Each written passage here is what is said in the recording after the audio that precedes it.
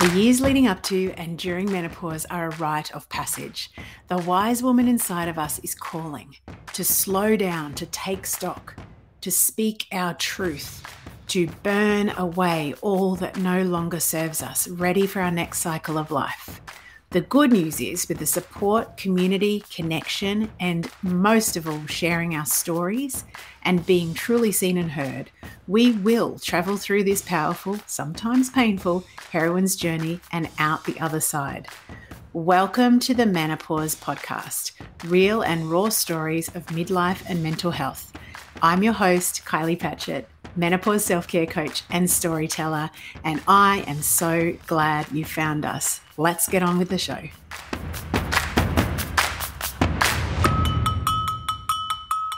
Hello there, beautiful one. It's Kylie here. It's mid-December whilst I'm recording this, and I'm just about to head into a beautiful, spacious month off for summer holidays. And I put together this very special summer series of the podcast where I've chosen 7 of the most impactful of our over 85, isn't that crazy? 85 real raw stories of midlife metamorphosis and mental health and menopause and all things midlife transition points, really.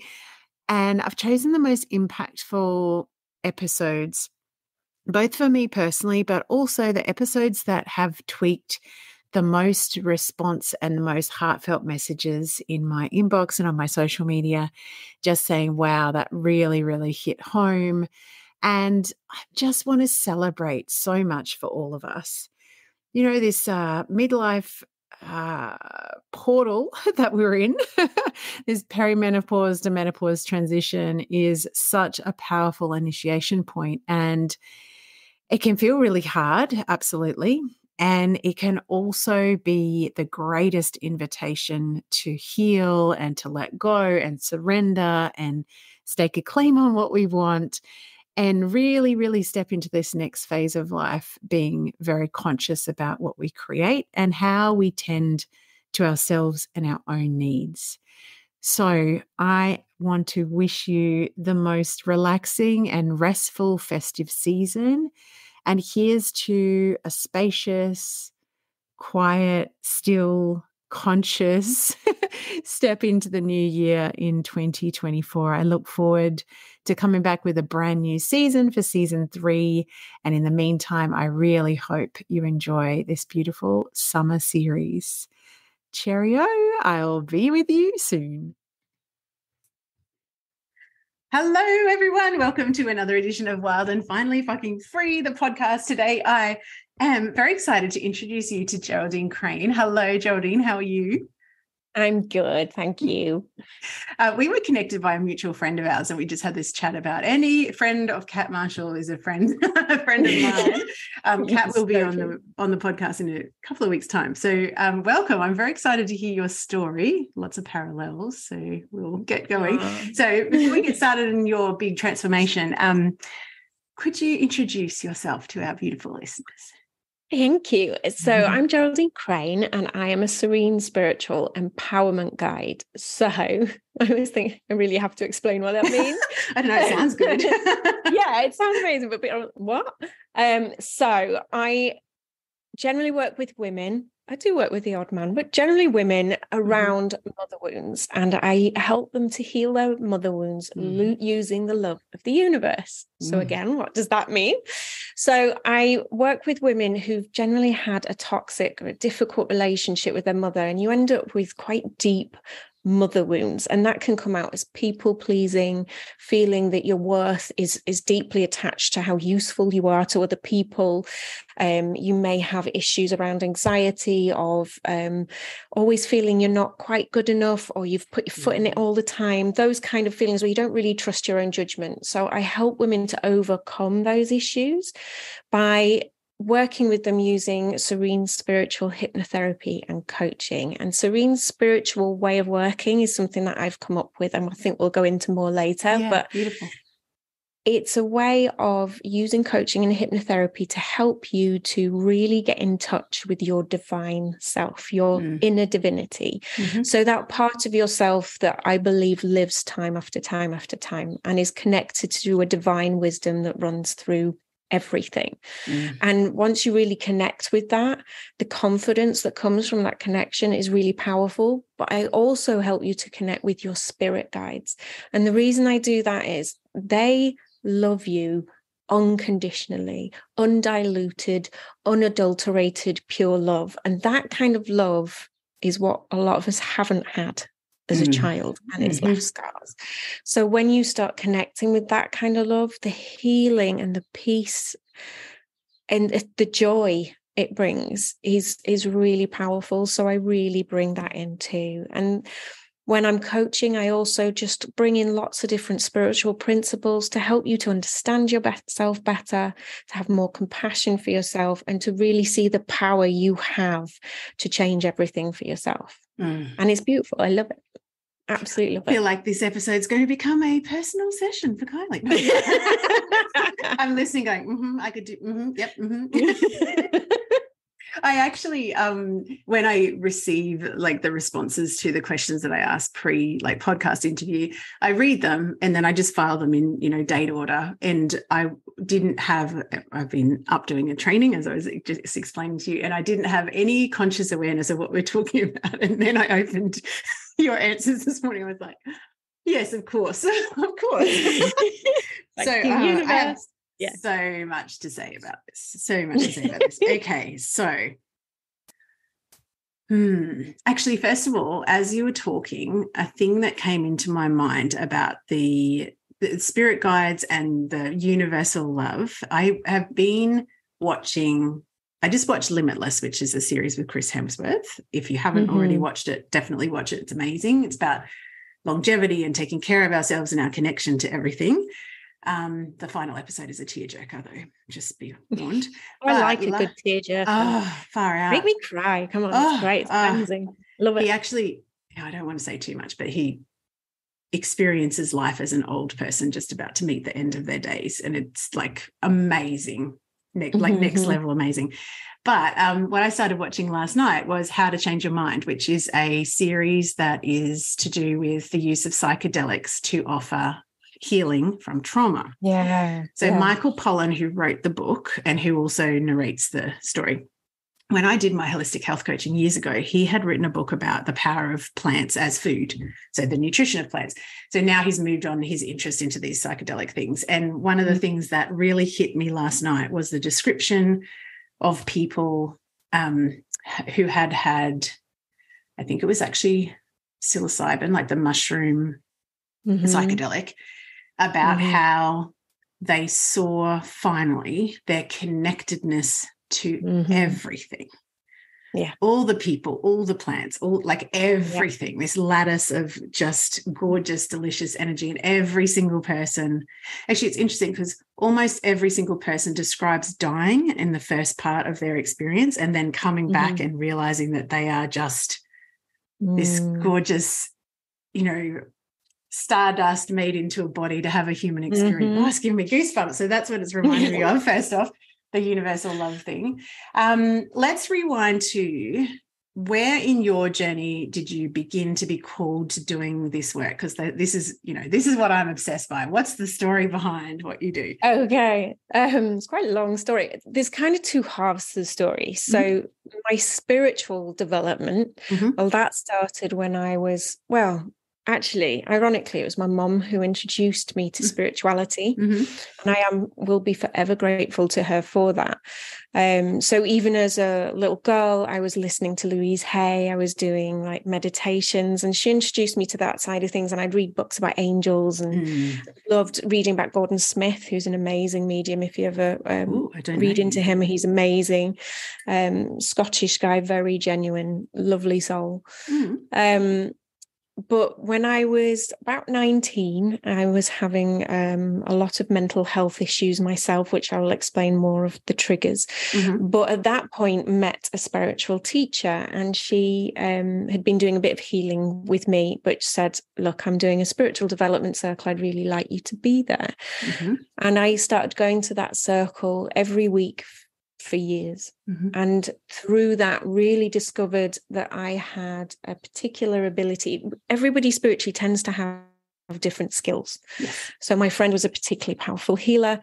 For me, it was connecting with spirit guides. I could feel, see, hear there's other people's spirit guides and get messages through quite clearly. And so that's when I started developing. I always say I'm not a born medium. I had to work at it. I had to learn to develop it, which is one of the reasons I feel quite well equipped now to teach other people to do it. And I do. I have a Serene spiritual development course to teach you how I connect with spirit. Not there's many different ways to do it. I just teach you my way. It's a nice starting point. So that's is kind of where my spiritual journey started. And when I trained as a hypnotherapist, it kind of kicked it back into gear again, because you're putting yourself in a hypnotic state. You're putting yourself at a higher frequency. It's just, my guides just were like, woohoo, we're back. They came flying back into my life, which was beautiful. And then during lockdown, I really clicked into them again, because I decided to let my business go quiet and really focus on my children. But I knew to be well for my children through that, I needed to be well myself. So I took 2 hours every day to meditate, to read, to journal, and all this stuff. And I was getting so much guidance and reassurance. I started sharing it online, and the response I got was phenomenal. So that kind of kicked my spiritual stuff. As far as working with women around the mother wound stuff, that was very much from my own personal journey. So when I was, I would say about 35, I was working, I'd worked as a probation officer. I worked with substance misuse for on and off 10 years, but I moved into working with domestic violence victims. And as I was working with these victims, one of the things that you do when you first meet them to help them to, because they come away from the violence or the particularly harmful environment they were in, but that's when all the emotional stuff comes up, and they're just like, I'm safe, why do I feel so awful? So one of the things we would do is get them to understand all the different forms that the abuse could take.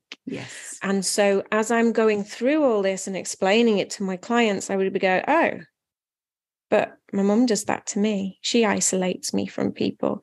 She uses emotional manipulation. She controls me through guilt. She, and it was so much of it was really familiar. And I was very blessed at the time to be seeing a counsellor on and off who was just superb and was very slowly, gently. She knew she pushed too hard. That deep programming I'd had from child to think my mum was the be all and end all would turn me back again. So she was very good. She very, very gently started to help me see what the problem was. However, when I was about 35, I was working in a charity, working with these women, loving the job, and things basically went tits up. If it's a particularly British term, they went tits up. It's a very British term, sorry. Basically, it fell apart. Things went really messy. The people in charge started making crazy decisions, and everything fell apart. And I lost what I thought was my dream job. So anxiety that had been troubling me since I was very young came back full whack, and I was quite poorly. So I went back to my counsellor. And obviously, as I started talking to her about stuff, again, my mum's stuff started coming up again, because as I'd been really starting to understand and trying to put boundaries in place, her toxic behavior had got worse. She got angrier, more resentful, nastier. So my counsellor just said to me, and this was the pivotal moment that I will always remember and always love my counsellor for. She said to me, what would your life look like without your mother in it? And that was the first point that anybody gave me permission to even consider it. And my first response was, no, I can't do that. I love her. That was my initial response. However, she said, right, okay, but, you know, we need to put certain boundaries in place. There's things you need to do. And Christmas was just coming up, and we know that pressure when we've got children. And I've got my mother-in-law coming to stay who doesn't really get on well with my mum. And you know, it was all familiar. a bit too much. Yeah, very typical stuff, right? Very familiar. And it was too much. I wasn't well enough to cope with it. And she was just like, you know, maybe you can ask your mum to go somewhere else. And there were other options. And so I did. And the response I got was so angry, so bitter, so resentful, so nasty. I mean, she screamed at me down the phone. And it was just like, right, now I know I am never going to come first. Yeah. My needs are always going to come below yours, and probably below several other people's too. And it was just, it immediately I just knew I cannot get well with her in my life. I was going through, my daughter at the time was being diagnosed with autism and learning disabilities, and we were going around trying to get her support in place. And I was not being the mum to her or my little boy at the time in the way that I knew I could be. I was losing my temper. I was emotionally a wreck. I would fly off at that, you know, and I knew that I need to heal because they need me. I have to heal. And I cannot heal with this poison in my life. And at the time, that's what this relationship was. And not saying that she is poison, but the relationship was for me. And it's then that I sent her, I did warn family members before I did it. But I sent her a message just saying, I'm really sorry it's come to this. I didn't want to do this, but I have no choice left. You have to stay away from me and my children. And then I blocked her from every way I could. And it was such a moment of pure relief. Like, oh my God, I can breathe. So I knew I'd done the right thing, but also terror. What if she turns up on my doorstep? What if she tries to get my children from school? What if she does this? You know, and then anger. Like, I've started reconnecting with my dad, but he's 70 years old. I'm only just reconnecting with him, and he's 70 years old. You told me he was this, and he's not, he's that. And, you know, and reconnecting with other family members, she'd told me we're poison and this, that, and the other. And I'd felt so isolated from so many people for so long. And there was a lot of grief. There was a lot of anger. And then there's grief and anger over, she had some really lovely sides, some really fun sides to her. And it was just like, my children are never going to get to know that. And I'm never, you know, if she'd put her fear and her anger to one side, she could have been an amazing mum. She could have been an amazing grandma. So there's a lot of grief around that. So that it's a head fuck. It's the nicest It's just, it really plays with your head. But it sent me on a huge healing journey. And along the way, I trained as a clinical hypnotherapist. And that really helped me to let go of the fear and the terror. I then started meditating more, connecting with spirit, connecting with that. I got a coach who taught me about the 3 principles, which if you don't know, go look it up. It's wonderful. And he got me to really understand that I was experiencing my thoughts and not my circumstances. And that changed a lot and brought so much peace. And then through that, I started reading Michael Singer, Eckhart Tolle, started listening to Abraham Hicks. I couldn't read enough. Anita Moorjani, I love that woman. Oh, yes, me too. Yeah, she's just amazing. And it just sent me on this whole journey. And this all happened coming up and through lockdown. So when lockdown finished, suddenly my clinical hypnotherapy business that I thought would just be focusing on anxiety, I'm like, no, I can do so much more. And I started meditating before my sessions, connecting with people's spirit guides, getting real guidance, and then realizing I can help them to meet their spirit guides. Wow. And then doing these deep chakra cleanses and finding the blocks for people and taking them on huge journeys. And eventually I've brought in past life regression as well. And it just has just exploded. And then more recently really started focusing on this mother wound, really coming out and saying very loudly that it's okay to not get on with your mum. It's okay not even, if you don't love her for certain reasons, there's no shame there. That whatever that mistreatment was is not your fault. Yeah. However, and there is no shame. There is no shame. However, it is your responsibility to do something about it. Don't keep blaming her. Mm-hmm. We've got to pull our big girl pants on. Yeah, exactly. We've got to go and do the healing, But it's really, whenever I speak about this stuff, there's always at least a couple of women will come up to me really quietly afterwards, just a few tears in their eyes, like, thank you so much, because I've never had anybody be that honest about their mother, or it's just so good to know I'm not on my own, or, oh my God, I have to deal with this. And you can tell they just feel free to talk about it.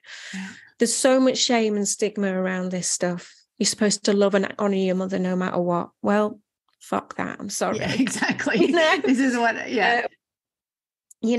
I understand that she's a human being. She has her own trauma. She's been through stuff, but she was also a grown woman who could have protected her child and didn't. And while she can't take any responsibility for that, I can, for me and my children and my life. And it's that, and I really, it's a big passion of mine to get the conversation started, to free women up, to let go of the guilt.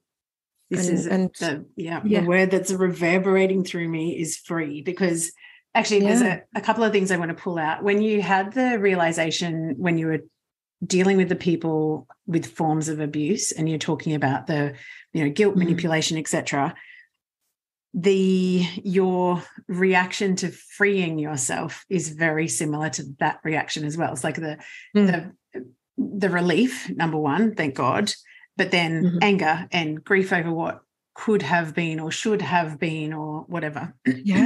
And totally honoring the fact that there is this ridiculous freaking expectation that that we should all honor our mother, feel deeply connected to her. I mean, more power to the people out there that do have the relationship with their mum. But if I hear, oh my God, she's my best friend and I talk to her every day, one more time, I'm going to stick a fork in my eye, because I'm like, okay, that's one experience. And there's also lots of other experiences. And there's lots of other experiences where, as you say, you can absolutely not choose to continue to blame that person, but also to be the creator and the decider of what boundaries I have in place around this relationship, what I'm available for and what I'm not available for.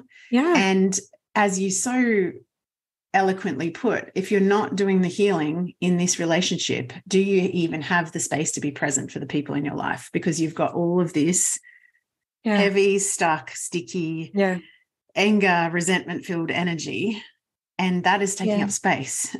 It has to. I always describe it as you can't heal while swimming in poison.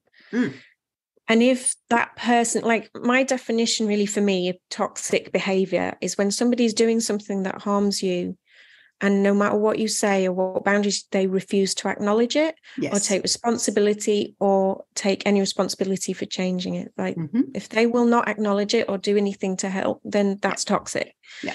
So, because I'm actually writing a book about it. And one of the things I'm trying to make really clear is toxic behavior from a parent doesn't have to be starving or beating or, or constant criticism. It doesn't have to be. It can actually be way more subtle. So a big part of the toxic abuse for me was parentification. So that's when they put you in that parenting role.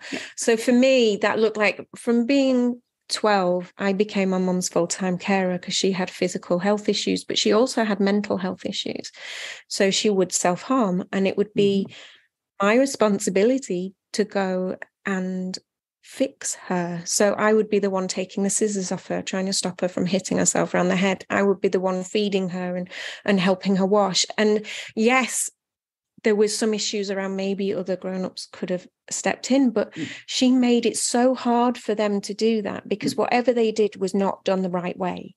Whereas the way I did it was the right way. So she wanted me all the time. And there was no point, there seemed to be no consideration for maybe she needs a break. Maybe I need to accept somebody else not doing it perfectly so she can have a break. But also your role as a daughter is not to fix, is not to fulfill the needs of a parent, is not to even be aware of the needs of a parent. Like when you think that about, was it. It was this, I was her confidant. I was her best friend.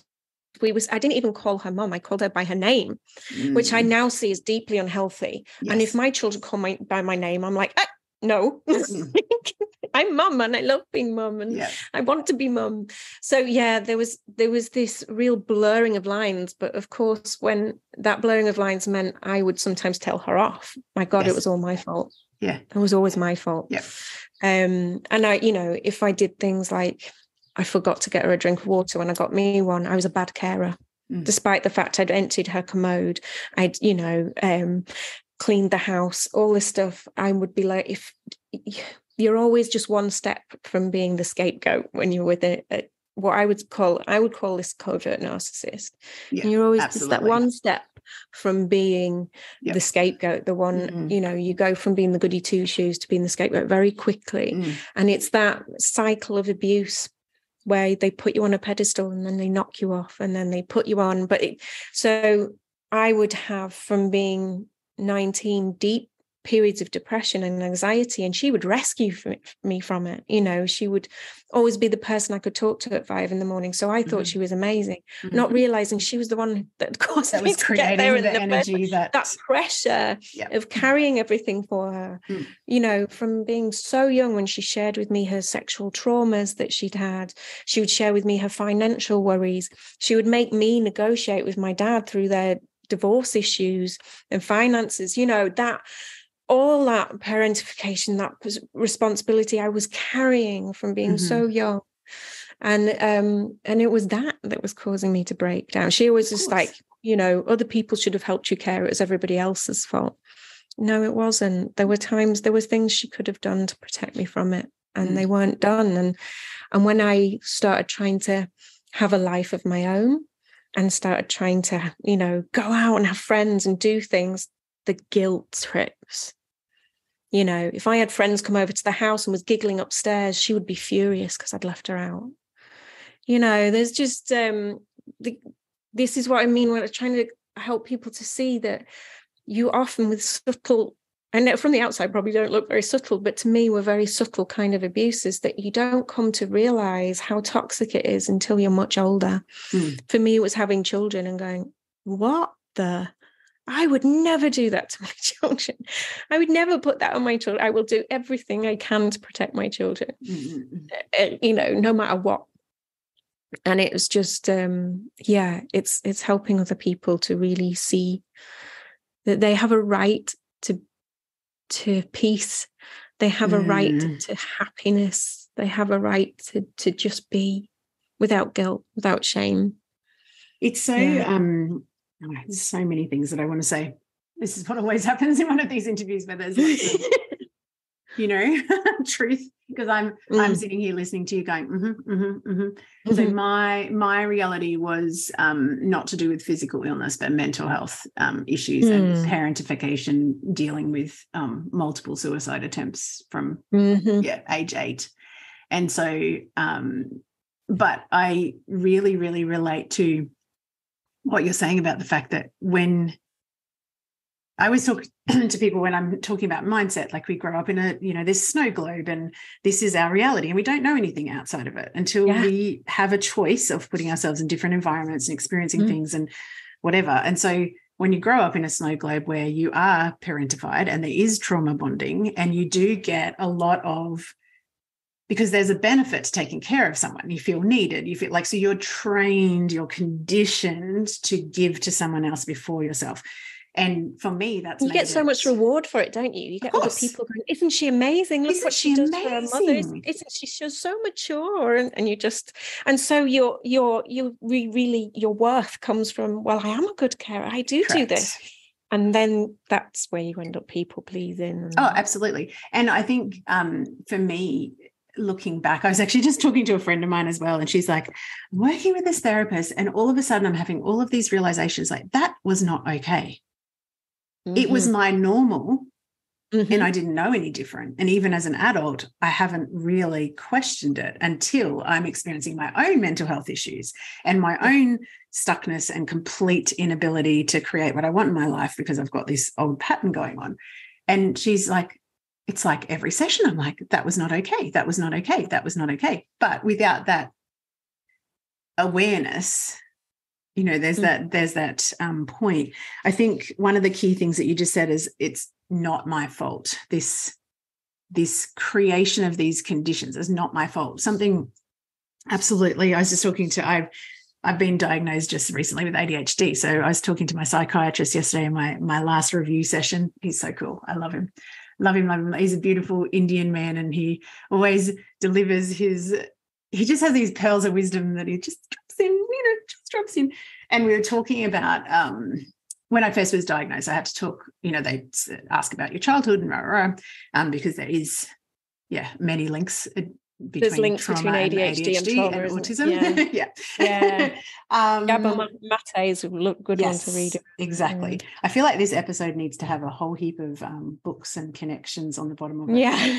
Because I've just written Gordon Smith, Abraham Hicks, Anita Mortani, Eckhart Tolle. What was I doing then? Oh, yeah, that's right.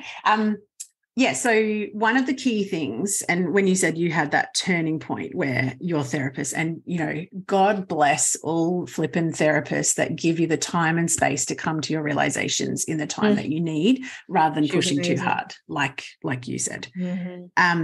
He was listeing to some of the things I was saying about childhood, and he said, it actually sounds like your mum has a lot of the traits of a version of female autism where she's not able to see outside of herself. And I was just like, I literally had one, I call them chiropractic adjustments of the soul. I'm like, what the fuck? My entire life I have been going, it was my fault. I should have tried harder. I should have done more. I should have been different. I should have whatever. And you're now saying, or giving me an option to open up this field of possibilities. It's actually nothing to do with me. And also further than that, that perhaps through whatever reason, she was actually unable to give me what I needed all along, which, as you say, they're adults, get to choose. This is one of the main things I work on when I first start working with people is because I work from the idea of that we're living in the experience of our thinking.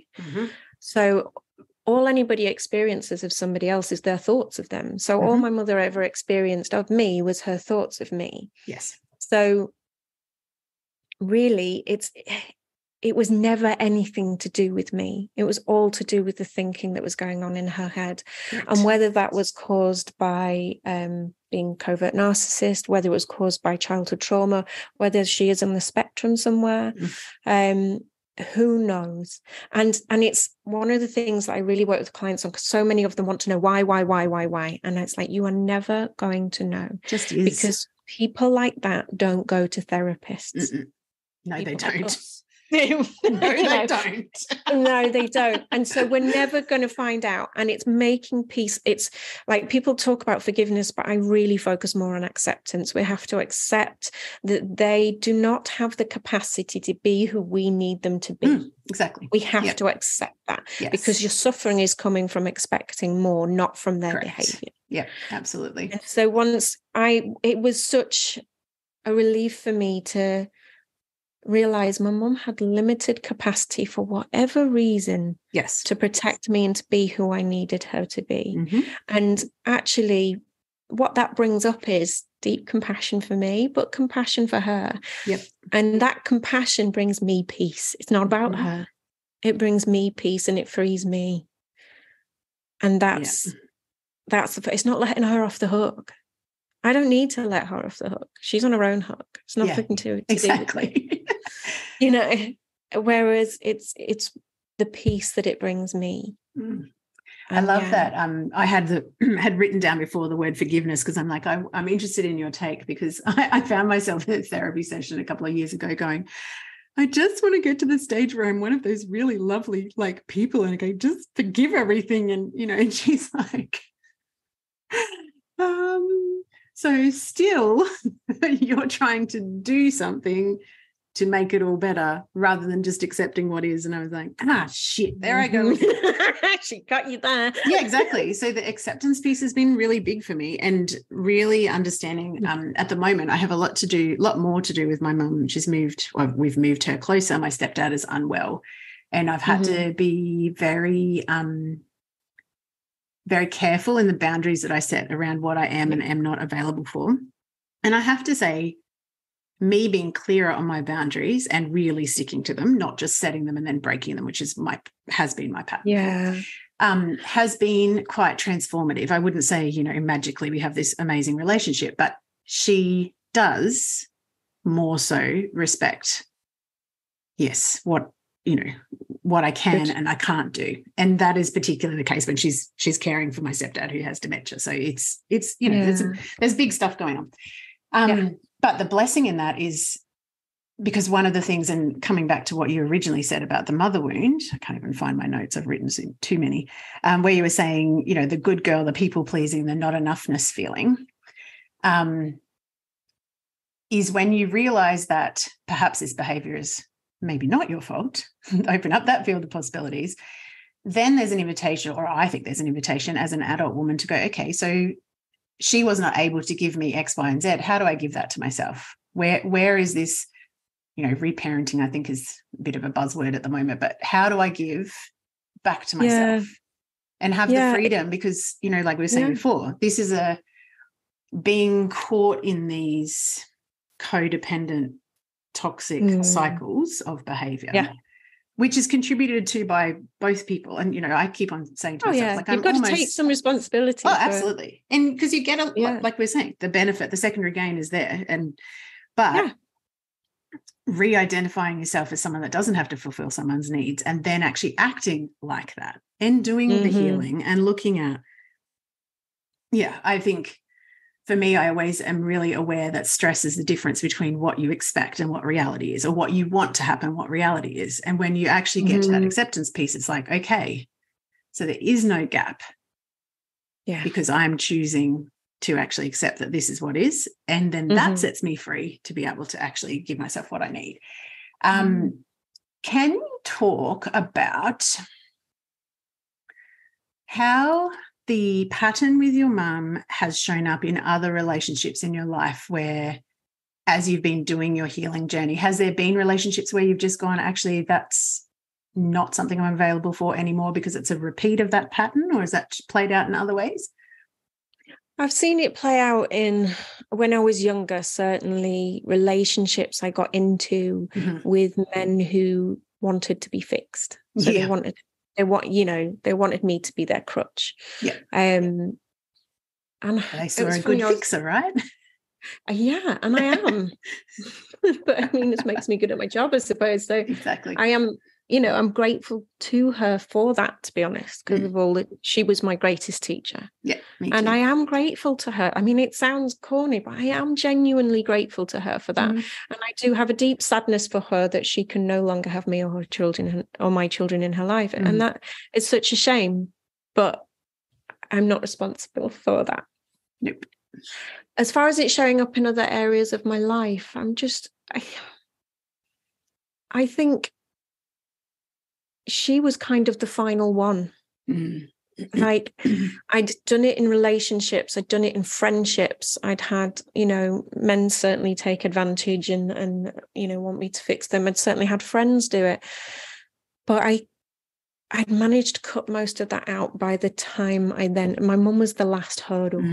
So it's like, if you know what I mean. Yeah. Yep. I'm very blessed that I don't know how I managed this, considering what a mess I was when I met my husband. But I managed to marry a very beautiful soul who would never do that, who, bless him, could see how harmful and toxic my relationship with my mum was. And he kept his mouth closed because he knew I wasn't ready to hear it. I mean, once I was ready, my God, he let rip. Parallel lives, Geraldine. There's times where you crave that person you've had a trauma bond with, and he would step in and go, no, remember. Don't and in harm's way. He would let some of his frustration over the last 10 years come out. However, he has just been my rock. So I've been really blessed in that area of my life. He's amazing. And since cutting her out, it's really funny. It's like when you take that negative energy out of your life, you suddenly have an even bigger capacity for more. And I've been really blessed to have amazing friends come into my life, and I have my own community on Facebook, which is for women with mother wounds or just deeply interested in spiritual and healing themselves. And the women in that group are beautiful. So I share quite vulnerable stuff with them. I talk to them really openly. Like, for instance, recently my mum has turned up. She was an actress, not very successful because of her ill health, but she's turned up in an advert recently. Just what I needed.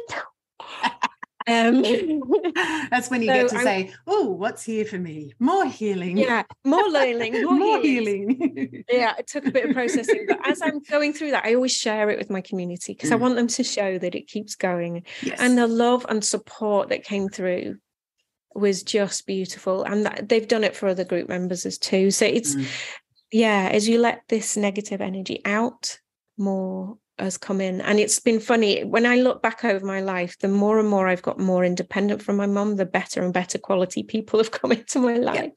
I'm very blessed to have some amazing. I had one friend, I was thinking earlier when you were talking about how some people talk about their mothers and they just have this beautiful relationship and you kind of want to tell them to piss off. What was beautiful was one of my friends is she has amazing parents. They're so supportive, so brilliant, so kind. And when I did this, when I cut contact with my mum, we went for a coffee and she said, I'm going to be really honest, I don't get it, but I'm here for you. I can't understand because I have a brilliant, so but beautiful.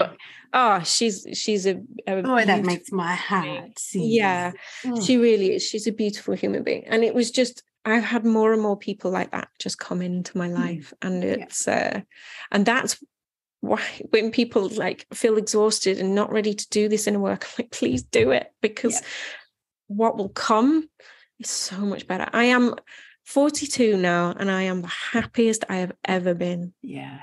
People are like, would you go back to being 19? No way. Oh God, no. Oh my God, not for a second. I wouldn't go back any period of time. I am the happiest I've ever been. I have got to a point in my life where I not only like myself, I love myself. I give myself that tenderness, kindness. I still have my quirks.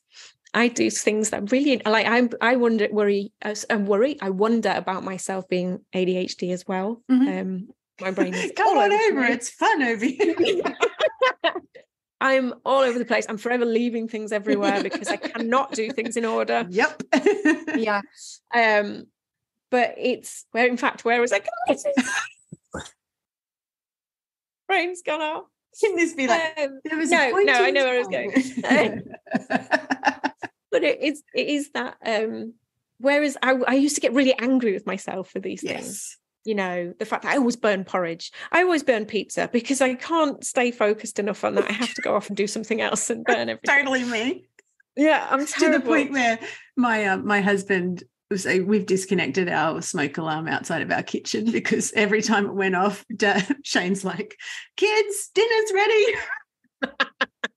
My husband's just like, do you not just put the timer on? I was like, don't be silly. That just makes sense. But also, I've got to remember that the timer is there. I've gotten better at that. Yeah. Sorry, I didn't mean to interrupt. Yeah, no. So now I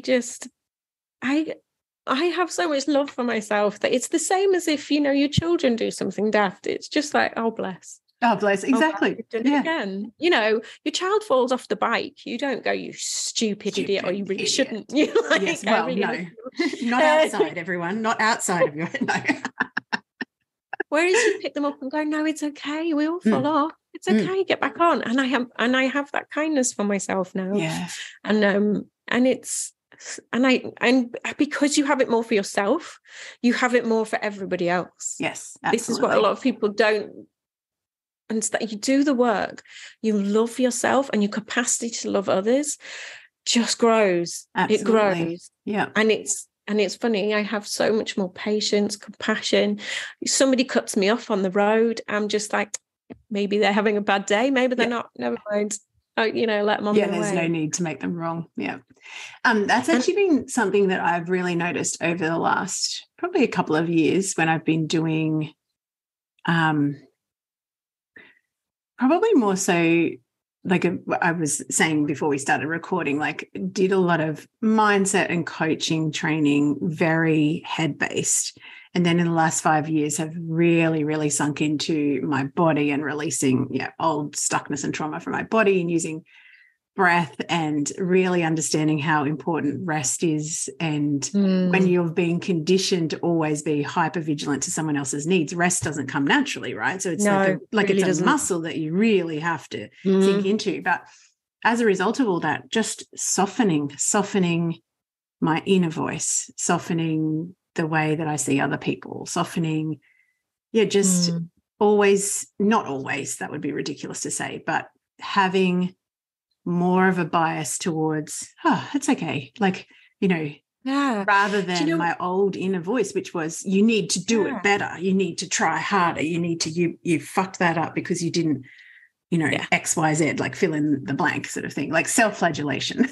Yeah. One of the things that has brought me the most peace, I would say, is one, I don't take life so seriously or myself very seriously anymore, but I don't hold on to any really firm beliefs, apart from very few things like, I'm very passionate about LGBTQ and diversity and things like that. Yeah. However, I used to hold really strong political views and other people were wrong and I was right. I've completely let go of the need to be right. And I think if you have really firm beliefs, it filters your ability to get clear information in, because your brain will naturally go to the information that backs up that belief. Correct. Yeah.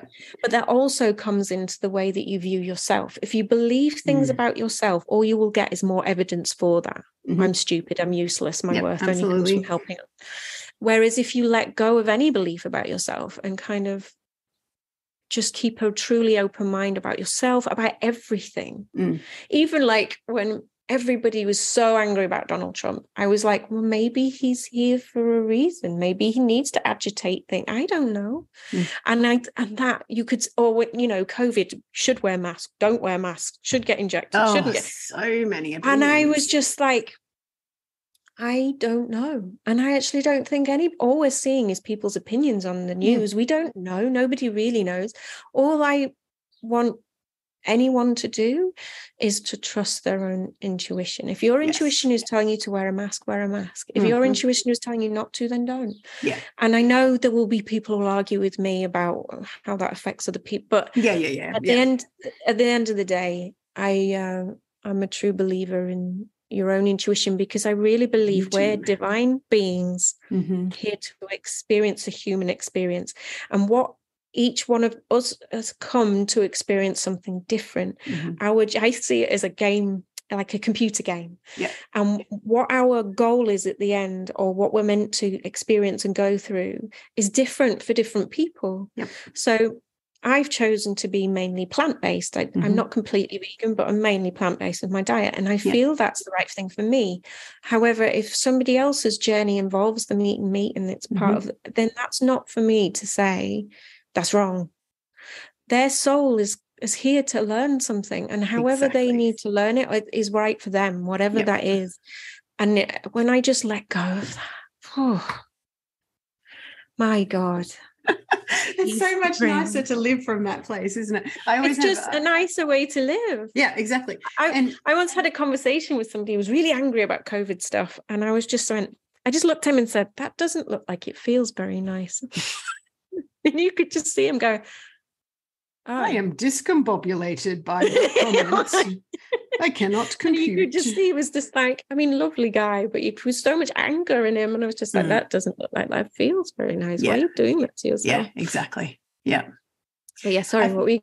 No, that's all right. This is reminding me of when I originally, years and years ago, did traditional Chinese medicine training, and we were learning like 5 elements, and there's this belief in 5-element theory that the first first element or first organ system, which is really an energy, is stomach and spleen, and that's all about how we see ourselves, and it's very deeply connected to how we're mothered, and how we learn to be in the world and all of those things. But one of the things that the belief system of TCM is if that is not formed well, and if you're not connected or attached to someone who does love you unconditionally, one of the things that can happen as an imbalance is to very rigidly hold on to beliefs about what is right and what is wrong. And I have a feeling, or at least from my own experience, that because my childhood was quite chaotic, that my wanting to have a black and white view of the world is just seeking safety and control. It's like, I'm not safe, as a little kid, therefore I need to control. And that made me a very good carer, like very good, like pats on the head. Yeah. But that it kind of makes sense to me that the more that you heal the pieces of you that need to have that surety, and the more that you open up to being connected to universal love and being, I also hold the same belief. I feel like before we come into choosing to be in a human body, we choose what the experience is, and we also invite all of the relationships and wounds and challenges and joy and all of those things to allow us to experience that, which is why when some people very much identify as being a victim of trauma or that sort of thing, and I'm like, so what's the beauty in that? Like the Donald Trump thing again, I'm very much the same. It's like, he obviously needs to be here to create something or make us look at something, or call to arms in a different way, or what, not arms as in guns, I know what you coming mean, together as can we go down the path of when you said when you were introducing yourself about connecting people to their spirit guides and this complete, because one of the things that I always say to clients is, your heart, your internal gut, like internal compass, whatever you want, intuition, whatever name you want to give it, is never ever going to lead you astray. And it's also never ever going to tell you a story of like, you're not right, you're not, there's no negativity attached to this. No. That's my deep feeling. So when you were talking about spirit guides, and you said, you said like that deep unconditional love and that connection and joy, like your own sort of cheer squad. So obviously when you did your spiritual development circles early on and you were developing, like building the capacity to sort of connect, what difference has that made in your journey to be able to connect to those, the cheer squad, yourself, but then also what difference does that make to your clients? Like what does that set them free to do? I mean, the first difference it made to me, because when I first started going to that group, I was depressed. I had anxiety. Yep. It didn't shift the anxiety, but it shifted the depression. And I really believe that's because, for me, depression comes from a deep feeling of isolation. It's thinking about the past a lot, but it's also a deep feeling of isolation. And once you've really connected with your spirit guides and you really know that they're just there with you all the time, you don't feel alone in the same way. You feel lonely, but not that deep isolation. So at any time I can just kind of plug myself in, which I just do by getting still. Yeah. The first thing I teach any client is stillness. Yes. And just by pausing, I can just feel them there. Revolutionary rest. My God, this is something that's coming up so much for me. The pause. The power is in the pause. The power is in the present moment. Resting, connecting. Stillness is key. You can't hear them if you don't get still. No. You can't. And you don't have space in your life when you're fulfilling the busyness and the ticking of the boxes, and they're trying to make yourself feel better by whatever that thing is for you. Yeah. So when I work with people one-to-one, I take them through what I call my Serene way. And the reason it was actually Kat who helped me come up with this initially. I love the language. It's grown since then. Yeah, Kat's amazing. the Serene way is kind of a way of the way I broke down the benefits of working with me at first. So that's what me and Kat worked on, was that Serene meant that I could help you get still, connect, start working with your emotions rather than against them, reconnect with yourself and your spirit guides, understand that you are energy and how you can protect it, help you to get in the power of now, and to self-empowerment. But what Spirit brought to me as a download at like 12 o'clock at night, when when you can't sleep, you're like, yes, yeah, what are you telling me? Okay, and they made it really clear. Yeah, this isn't the benefits of the way you work. This is a structure to how you work with people. So this Serene way has now become how I follow and how I work with my clients, has taken them through this. But stillness is absolutely key. So when I also teach a Serene spiritual development course, so I teach people the way I connect with spirit guides, and that Spirit brought me as well another model. I do love them, they do send me some really useful stuff, is what I call the SAT model. So that's stillness, allowing, and trust. So stillness is really learning to pause in so many different ways. There is no single way to do it. Allowing is giving them permission, telling them they can, that it's okay. Letting go of some of that fear. People get scared of connecting with their spirit guides. Yes. They think it's going to be like ghosts, and it really isn't. And then trust. So when you do start getting messages, when you do start seeing white feathers, when music suddenly turns to a song that means something to you out of, synchronicities start turning up.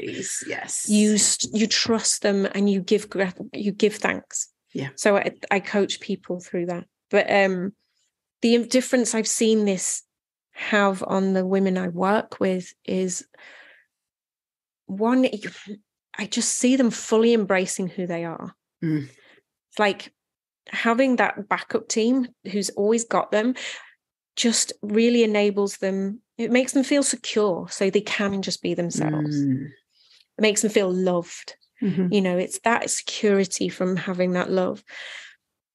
I had one client who one of the main turning points for her was when her grandmother came through, and she was just in my chair, just tears pouring down her face. Just, I can feel her hand. She's holding my hand. She's holding my hand.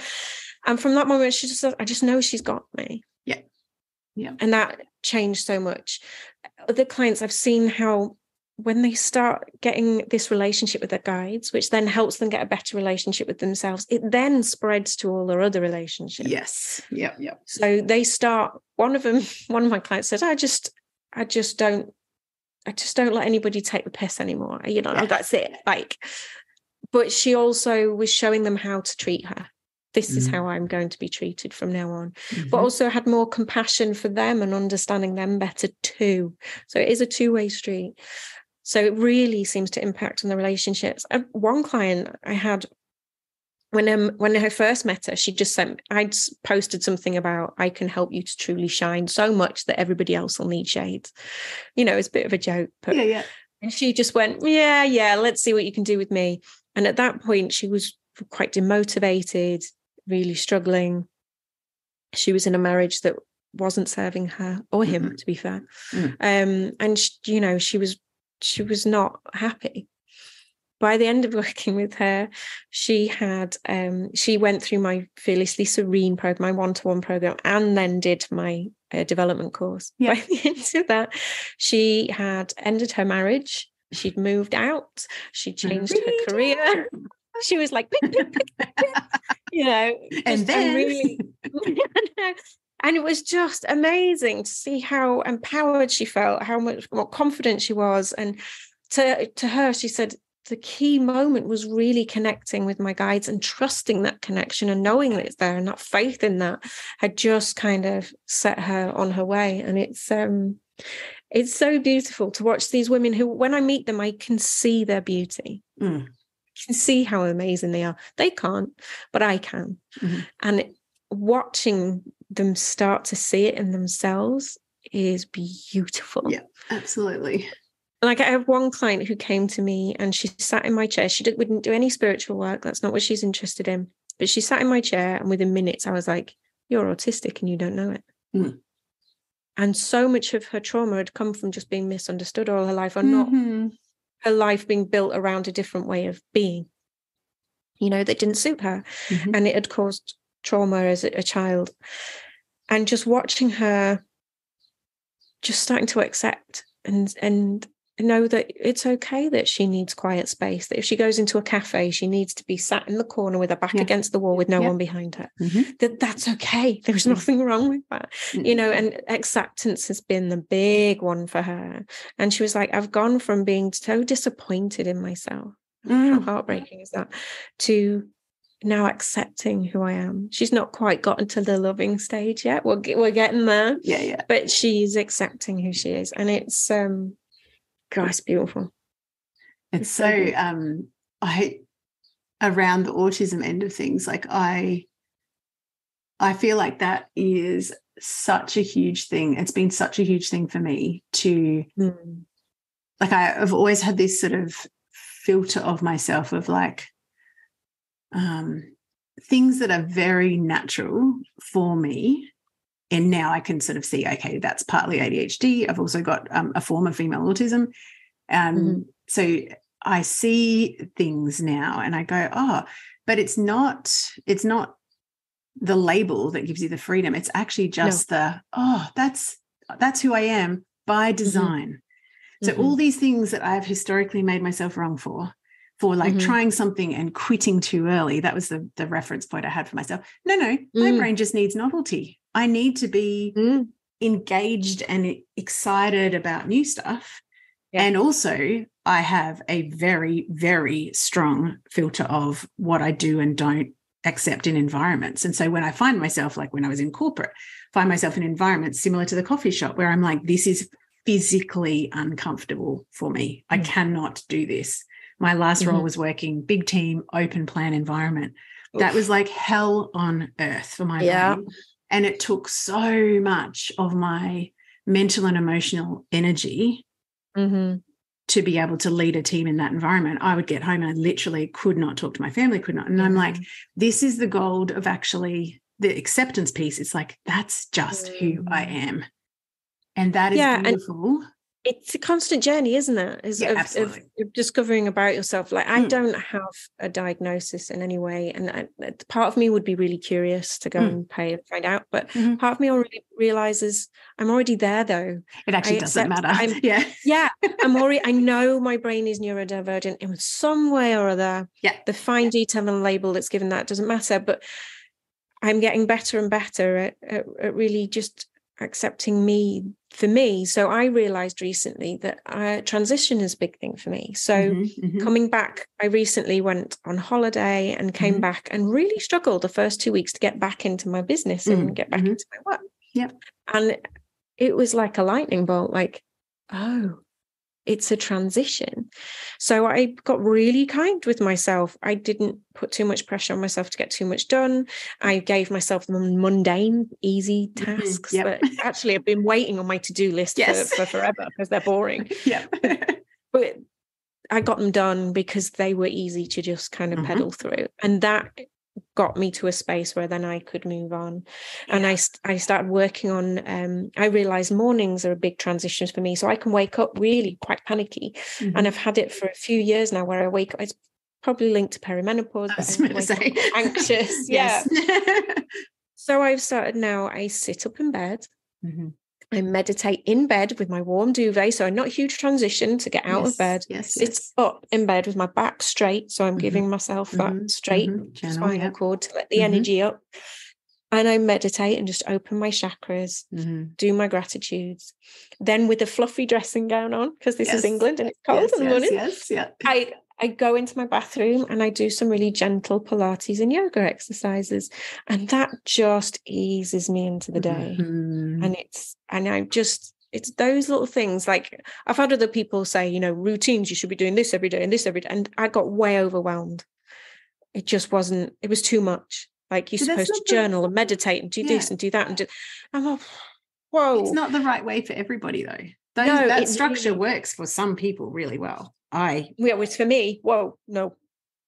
And it was really giving myself permission to discover this on my own. And that came through stillness, peace.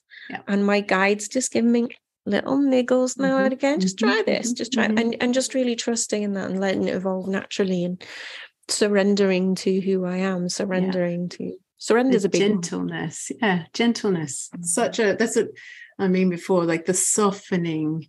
It's like, yeah, I've started this because I've only been out of my corporate role, not even 2 months.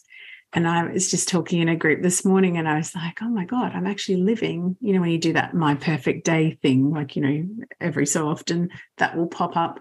And I'm like, I am living in my perfect day. And one of my biggest things that my soul has always craved, and I've never, ever given myself permission to create, which comes a lot from, I don't know, as you're talking, the thread for me is, as a result of paying attention to clearing relationships that don't work, what naturally comes as a result of that is I'm now available to receive a different way of being, a gentleness, a softness, a receiving support on all levels. That's why beautiful friends turn up. That's why gorgeous Facebook communities, because that's where your energy, that's the invitation there, right? I can't remember what I was going to say. It's your turn. Oh my goodness. Oh yeah. So a big thing for me is time freedom. So the fact that I don't have to, sit in a car commuting for 9 hours a week, be in an environment that absolutely bleeds me dry, blah, blah, blah, blah. But that beautiful flow of, what do I actually feel to do this morning? Do I want to go for a walk? Do I want to go and lift heavy weights? Do I want to just get on my yoga mat? Do I want to go back to bed? And just actually allowing yourself to do that is such a beautiful place to be. Whereas, it really is. Unfortunately, we do live, or at least in Australia, it's still in a society where achievement is still like, the golden. And I'm like, this is why depression and anxiety are so strong, because there's so many people so out of alignment. And I agree that depression is definitely isolation, but also like, what am I doing that is deeply exhausting me? What do I actually need to be able to not do anymore? I think we've become so disconnected, like we are constantly on screens, and we don't just have time with our own selves. And we get so disconnected from even something as simple as we look down all the time because we're looking at phones. And actually, I don't know a lot, and you'll probably tell me way more about this in the vagus nerve and everything, but how bad that is for you to be looking down. Bad. Yeah, really bad. And spiritually, I get this through, I do free spirit guide readings to my group every Friday. And one message that comes through time and time again, look up. Yeah. And it's that if you do it when you're going on a walk, you'll notice, you're looking where you're putting your feet and you're just lost in your own thoughts. If you look up, you come out of your thoughts and you just go, oh, wow, look how beautiful that sky is. Look how beautiful. Yes. And you come out of your mind and you step into your divine self. Yeah, the sense of wonder. And it brings wonder, curiosity, gratitude. It's just look up. If there's one bit of advice I could give anyone, look up. I want to add, look the fuck up. Yeah, there you go. Constantly saying to my daughters, I'm like, hello, look hello. Up. Yeah. Hello, here I am in front of you. Hi. But you just do it. If you go for a walk and you just look up, it's just like phenomenal, the shift. Rhonda Byrne talks about it in her latest book, where she gets you to really look at the back of your hand and really focus on the back of your hand. And what you tend to find when you do it is you start going, oh, look at that wrinkle, or look at this, or my hands could do with a bit of moisture.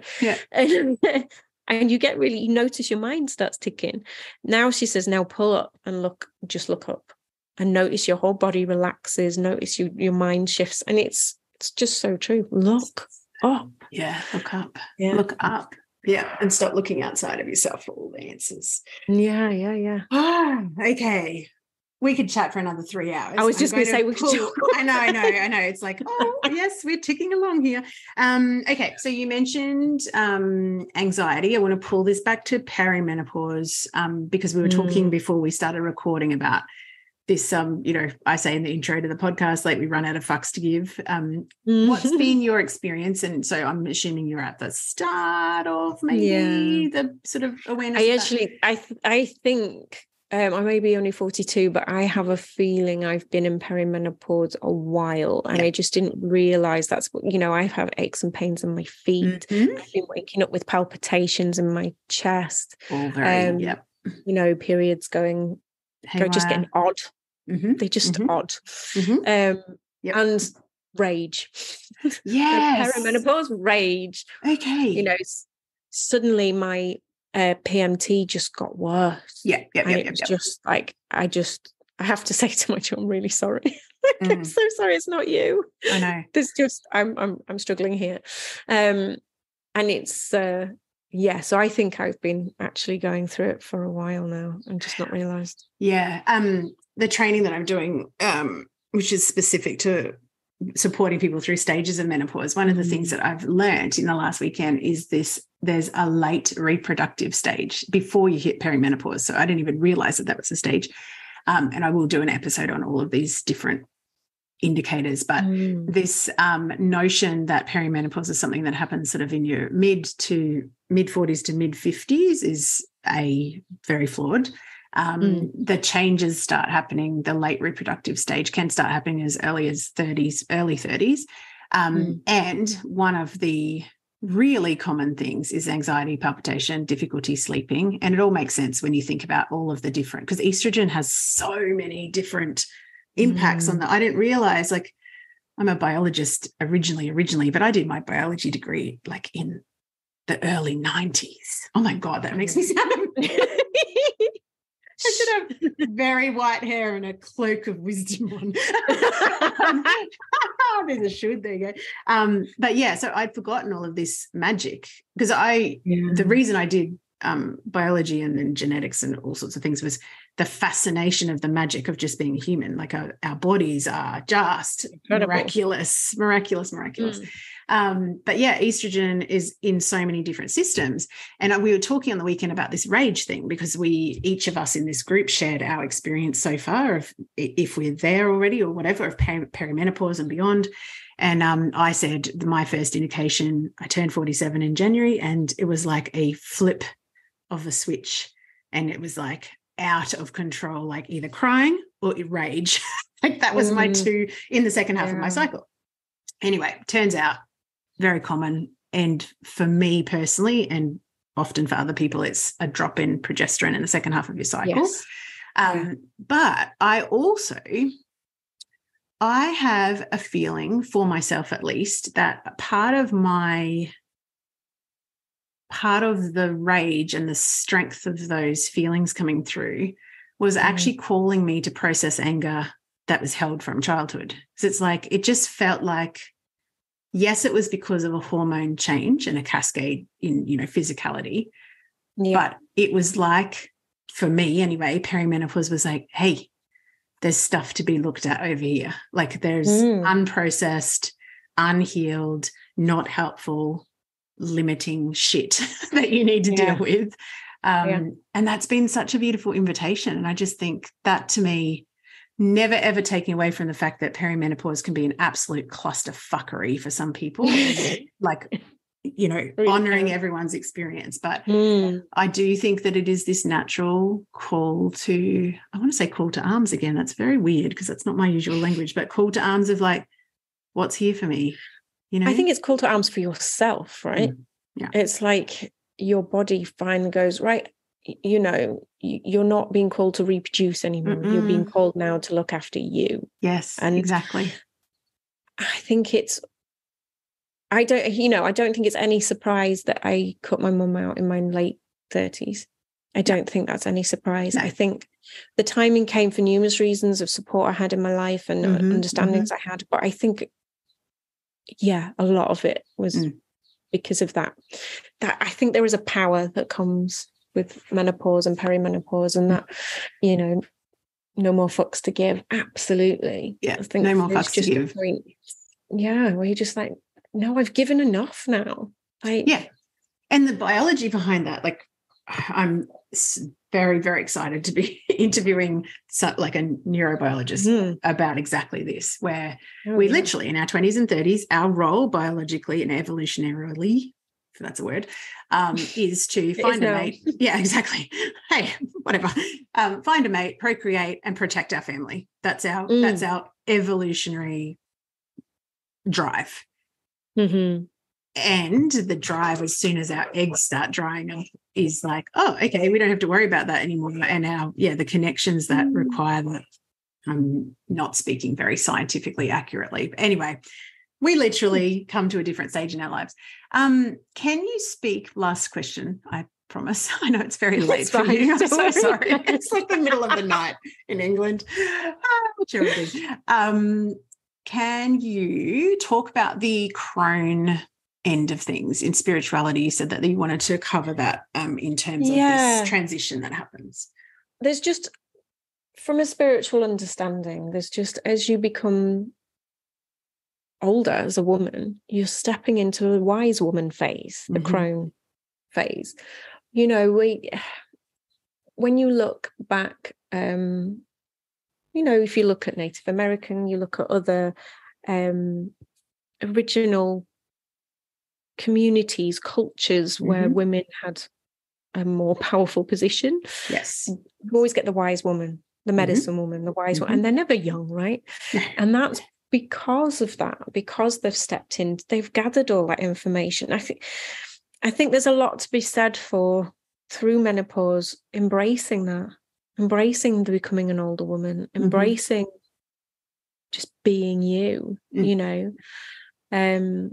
One thing that I was thinking about when you were talking about all this and moving to a stage, that I think it's also really important to acknowledge those women who decided not to have children or couldn't have children for another, that they too are stepping out of the constant pressure from other people to say, well, you're going to have children, and why haven't you had children? And the freedom from that now, like, you know, piss off, I can't have them anymore.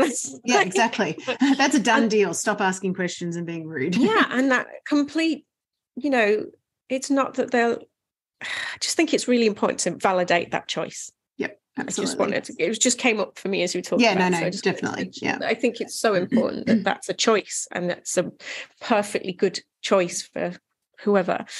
Because I've got friends who just did not want children, and I just think, brilliant, go and be you. Yeah, and absolutely. I think it, for all women, I think it is this real phase of really getting in touch with who am I and who do I want to be, and really sharing your wisdom. We've been through a lot by the time we've got to this age. You know, we start having to care for parents. We've had children or friends that we've cared for. We've been through careers and career choices and changes and ups and downs and moving house. Blah, blah, blah, blah, blah. You know, we've got so much we've been through. There's so much wisdom there. And I think it's so important when it comes to menopause to, yes, acknowledge the fuckery that comes with it, but also, wow, the power that comes with it, the freedom. Like we were talking before we started recording, about talking about how you get to this age and you become a little bit more invisible. And actually, while some people don't like it, wow, that's so freeing. Like, I don't have to be pretty for anybody anymore. I don't have to be cool. I can just be me, god damn it. Absolutely. And you know, there's something lovely about being able to go for a drink in a pub and just get left alone. Yeah. Great. You know, men just leave me alone now. And it's just bloody wonderful. And but yeah, that freedom in just embracing being an older woman and the wisdom that comes, and yes, the fact that I have no desire to be younger. I love being the age I am. I love the fact that I don't want to go clubbing and be in noisy clubs and have to queue at bars around sweaty, smelly people. I don't want to do that anymore. I have no desire. I want to go to retreats and do cacao ceremonies, sit under the stars and have good conversations around like this. I want to be, you know, in conversations with other wise women and deep, meaningful conversations and beautiful. I just think so good. Embrace it. Yeah, just absolutely. Embrace the getting older. Embrace the lines in your face, and you know, like I have. My stomach's a right mess. You know, my son was 10 pound too. Holy dooly. Big guy, and I'm only 5'3", so he did a lot. That's a lot of baby. Yeah. But I'm very proud of that. I carried a baby of that size and gave birth naturally in water, thank goodness. Very slowly. But those stretch marks, those marks, the wobbly belly I've got, would I swap it? Not for a second. No, me neither. You know, and the laugh lines on my face, the scars that I've got around on my body. It's all part of me. It's part of my journey. And it's so just beautiful. That's for me there's different spiritual interpretations from different angles. We'll talk about wise woman, but for me, it's just about stepping into just being you. The good, the bad, the ugly, and it all being beautifully you. That's why I don't really like to say ugly, but it's all part of you. Yeah, I think it's absolutely. All so much power in that, and magic. That's why I always say, midlife crisis, fuck that. It's like midlife magic. Who do you want to be? Yeah, I love midlife magic. That's lovely. Yeah, midlife magic to me, because I'm just like, when you step back into the deep power that comes from just being yourself. And I keep on, the word that keeps coming to my mind is unapologetic. And it's not quite the right word, but it's just like, this is who I am. I don't need to receive your love and approval. I don't need to overstep my boundaries to prove myself to you. I just am. It's like, I think sometimes when you say unapologetically you, I think some people can take that as aggressively being me. And it's not that. Mm-mm. It's just I think, like, I love the word serene. Obviously, that's why it's in my work. But it's that being serenely and unapologetically you. Yeah. It's just I'm me. If you like it, you like it. If you don't, you don't. Mm-hmm. And that's fine. And I'm not attached. Whatever opinion you have of me is none of my business, and I'm going to live over here in peace. Exactly. Beautiful. Such a good way to finish. All right. Final thing to tell everyone that's listening, we'll put this in the show notes, but how do people find you online? And you mentioned your Facebook group before, so do you want to shout that out as well? And I'll make sure. So you find me very easily online, because basically you put Geraldine Crane into Google, I will pop up. My website is www.geraldinecrane.com. Mm-hmm. And my Facebook is just Geraldine Crane. Beautiful. And the same on TikTok and Instagram. I think I'm Geraldine Crane Serene. And my Facebook group is Serene, Spiritual and Empowered. Serene, Spiritual and Empowered. Beautiful. I will connect all of those things in the show notes. Shout out to Kat Marshall for connecting us. Yeah. Sorry, what were you going to say?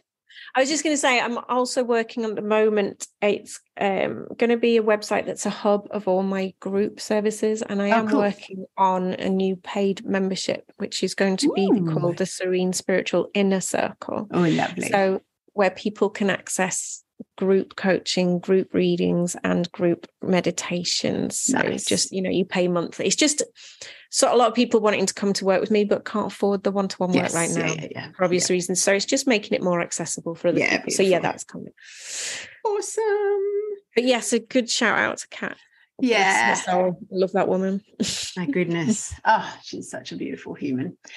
Thank you so much. Thank you so much. I've enjoyed that so much. And yes, for anyone who's listening who is having that level of awareness around a mother wound or any relationship that feels like it's costing you too much, really encourage you to feel into what the healing of that would set free for you, because, there is no freedom in being stuck in those bonds. So thank you for sharing your gold. It's been an absolute pleasure. Thank you for staying up. It's very late. It's been a joy, though. It's been an absolute joy.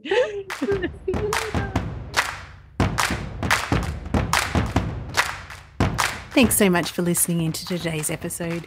If you love the show, as I hope you do, please take the time to subscribe on your favourite pod listening platform and rate and review. And for bonus points, if you have a friend or someone who popped to mind as you were listening to this episode, why not hit the share link wherever you're listening and send them a little love bomb.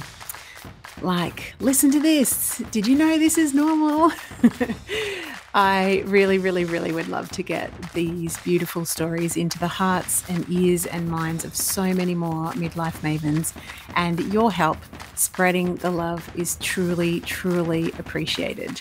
Thank you so much. I'm Kylie Patchett, your host, and have a spectacular day.